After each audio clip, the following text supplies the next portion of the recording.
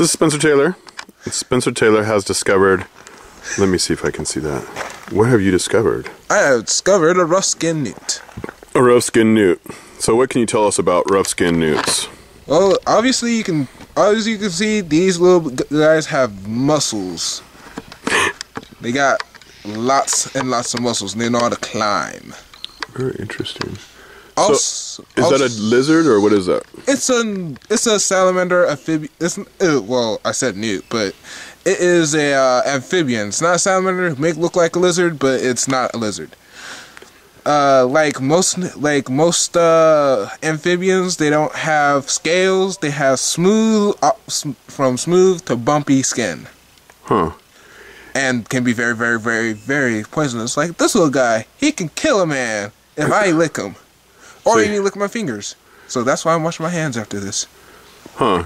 So they're very poisonous, and that's probably a good way for them to not get eaten, because they're not terribly fast. Yeah. Well, this one's kind of fast. And he can swim fast, huh? Yeah. They're like awesome swimmers, but you catch them by surprise, they'll just like, oh no, it's game over, man. Game over. So those are amphibians, not reptiles, so they're more closely related to frogs than they are to lizards, even though they look kind of like a lizard. Yeah.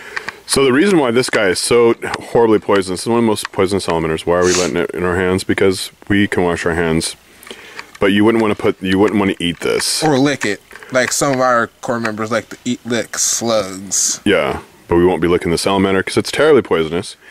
And the reason why it's so poisonous is because it doesn't want to get eaten, especially by garter snakes. Well, the red-sided garter snake, actually, which is the main predator for this guy, because the red-sided garter snake is in a evolutionary arms race against these guys.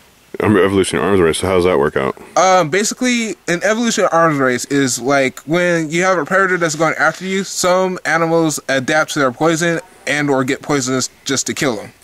So you're saying the garter snake is resistant to the salamander's poison? Well, yeah.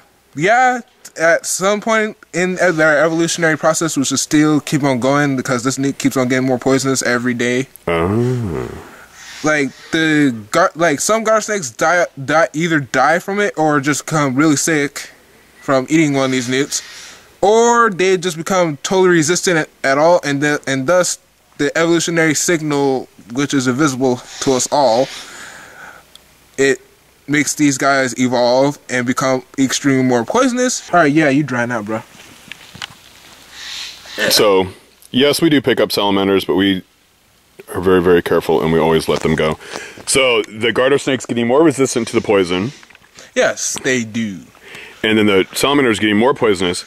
And I heard that a garter snake that's totally resistant is brighter in color, like signifying that, or signaling that it is more resistant to the poison. But these guys keep getting more and more poisonous. Yeah, but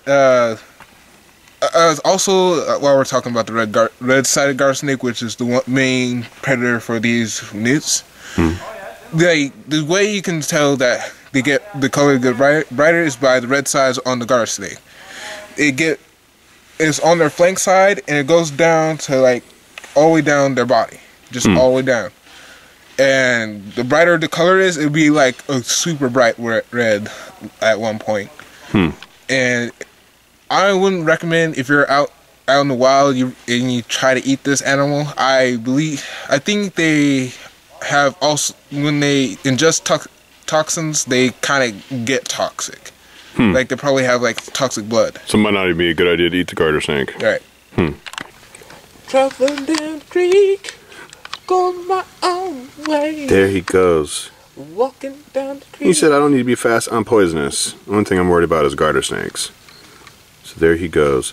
So these guys, they lay their eggs in the water, and then they have a larval stage in the water, and they're always kind of tied to the water, and they even mate in the water, and they like clean creeks with lots of shady habitat. So let's protect our creeks, people. Let's not pour a bunch of pesticides in there, herbicides, oil, that kind of stuff. Or spit chew it. Or chew spit. Because these guys, they take the water, they have thin skin, and the water, you know, the poisons can travel right into their bodies and they die. And that's why amphibians are disappearing all over the world. And you can go to savethefrogs.com, savethefrogs.com, to learn more about how you can help amphibians. You can also go to conserveitforward.com, Avalon Thiessen. She's like 12 years old now, I believe. She started the group when she was 9, and she also works to save frogs and amphibians. So you can learn a lot. Ooh, you're not very coordinated. So so you can learn more at conserveitforward.com or savethefrogs.com how you can help amphibians.